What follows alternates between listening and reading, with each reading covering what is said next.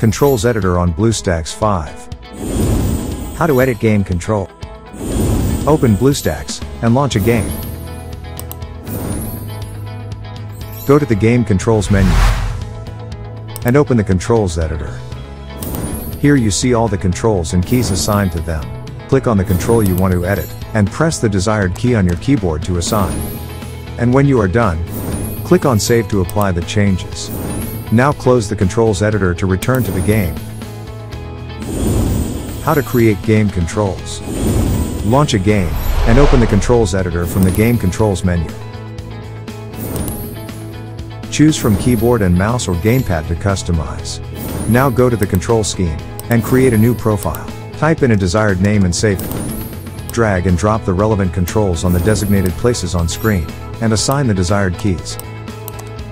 Click on Save to apply the changes.